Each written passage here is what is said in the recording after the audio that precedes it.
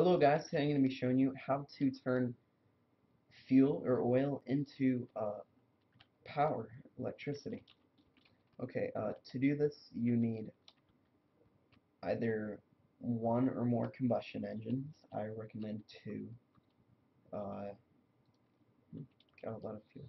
Okay, engine generator HV, a transformer MV, and a transformer LV. You don't use a transformer HV because there's just no need. Um, And also you need something to store all your power in, which I'm going to be using that box.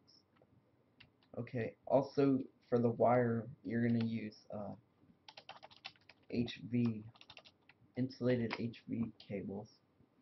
Uh, I recommend the 4 times insulated one.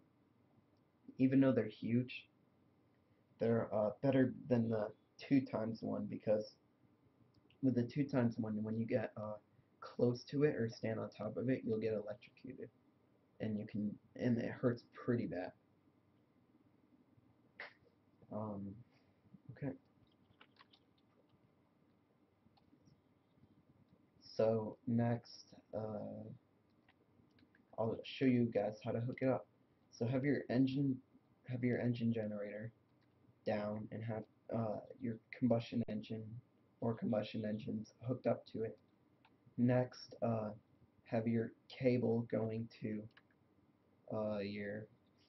your transformer MV, and then have it next go into your another cable go into your transformer LV, and then leading up to another cable going to your bat box.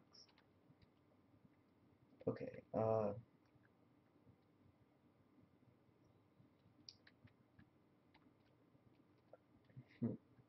okay, yeah, that's right.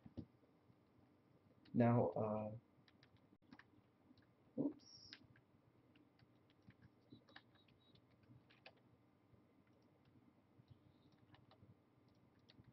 yeah, diamond picks are good. Okay, if you'll notice that, I'll show you guys how to properly have it set up for if you do have the BD Craft texture pack and if you don't. So, this little symbol right here is only for BD Craft. It's just like a little electric surge symbol, and you want to have that leading towards your engine generator. So the way that the cable inserts,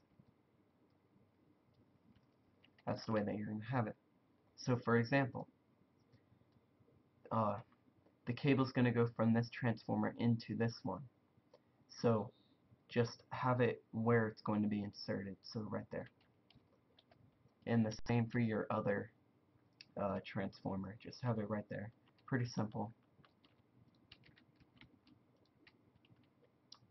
Um,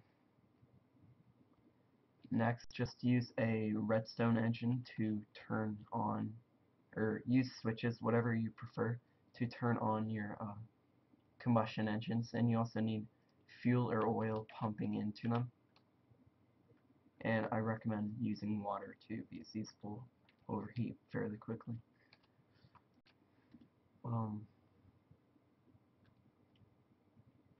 Now, if you see, I'll show you guys it working. So we're starting to lose power because upstairs in my I have all of my appliances connected, electric furnace, extractor, macerator, and another electric furnace. This is my setup for turning or doubling uh, for doubling like ore into bars. So 1 ore equals 2 bars with this setup. I'll go over it in a later video, and it all leads into my chest. So hopefully it will use some power now. Just to use a little bit more, I'll charge up my jetpack.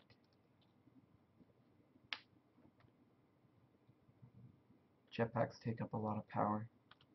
Oops. Okay, now we'll just connect this, and you'll see how fast you actually do get power. So as you can see, I don't even have to leave these combustion engines running full time. I'm hoping of upgrading to something better than a bat box pretty soon, but it takes quite a bit of materials, so I've been making this stuff for it. Anyway, hope you guys like this video. Oh, I forgot one thing. For your bat box or your electric,